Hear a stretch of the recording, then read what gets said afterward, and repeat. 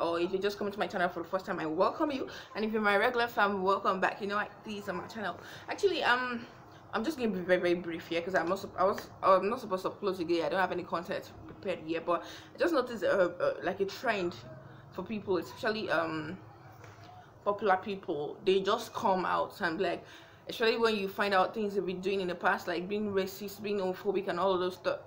I employ people to have their own opinions, but don't have a hateful or disrespectful opinion about somebody. I saw that of Laura Lee's apology like 5 months ago, but I didn't really put my mind to it. But I now saw the tweets.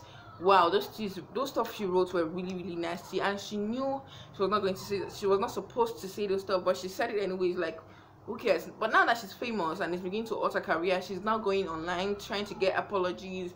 And that's one thing that most of these people do. Most of these so-called celebrities, one day they have become known and they know that their past is going to come to haunt them. Now they are looking for faces. They're trying to make you forgive and forget. I'm like, instead of you trying to ask for apology and trying to make us forget every trash you've been saying, how about you don't say it at all? How about you keep your goddamn hateful opinions to yourself? Because me, I'm a very different person, right? I can advise you, but if I know something would hurt you, like not just hurt like, oh, you're not fine, now it's a different thing. But if I know something that actually hurts you, something that you can't change about, even if you're not fine, it's awful. But something I know you can't change about yourself, don't say it at all. Like, don't. If you know that you can, especially if you know you can't take something, don't give it.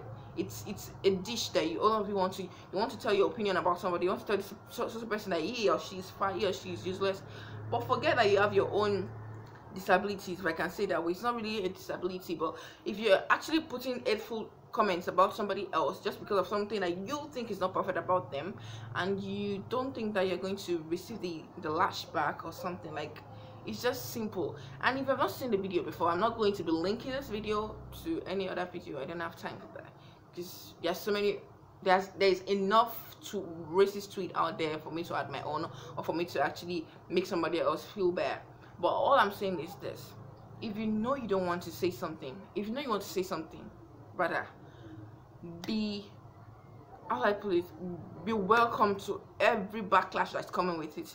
Don't say something I'm like, oh, now that I'm popular and it's going to come back to haunt me or haunt my career or haunt my money, and I'll be like, I'm sorry, I didn't mean it. I will come in front of camera and start shedding crocodile tears. Like, bitch, no, stop.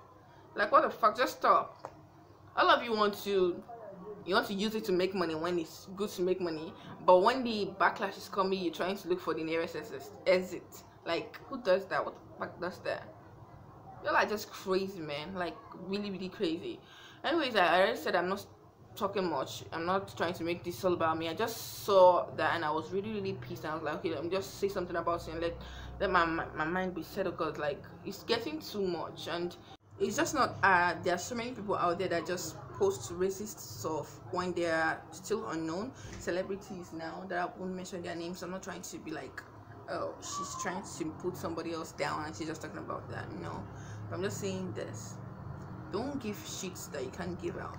I know someone that is fighting that someone else is talking about a child, yet she's wishing somebody else's child, oh, no wonder your child died. And I'm like, now that she's now popular, she's trying to get apology and all of this stuff. I'm not saying you should just say any of this shit. If you want to say shit, go ahead and do it, fine, but be ready to face like the consequences. Don't just try to be all saints like, it was so many years ago, I wasn't like that, but that bitch.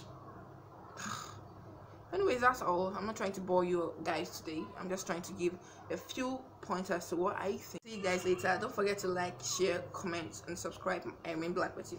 Love you. See you on Saturday. Bye.